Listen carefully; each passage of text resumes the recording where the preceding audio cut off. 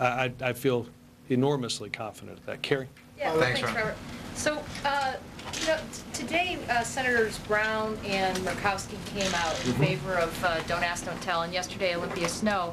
So it's looking like the votes could be there. But Senator Reid is sort of giving mixed signals about whether or not there's going to be time to do this and how committed he seems to be to making it happen before the end of the year.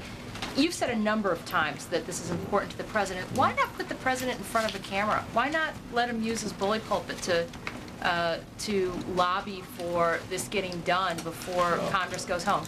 Because, you know, for instance, with Starr, you know, he was in front of cameras with General Powell and... Yeah, Kerry, I think he's, on every chance that he's been asked about this, he has talked about and started a process.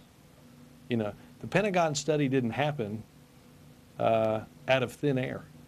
It was a process that started as a way of measuring the attitudes of those as the president understood and realized that either legislatively or judicially the policy was going to end.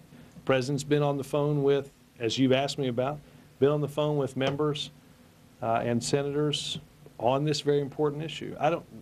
Let's be clear. We would not be at this point if it wasn't for the president's leadership in bringing this issue to the forefront. You mentioned, I believe we have the votes. You will also notice, and you brought startup, yesterday there was going to be, you know, there was Senator Mint had an effort to read a treaty and its attachments that had been available to the public for 8 months.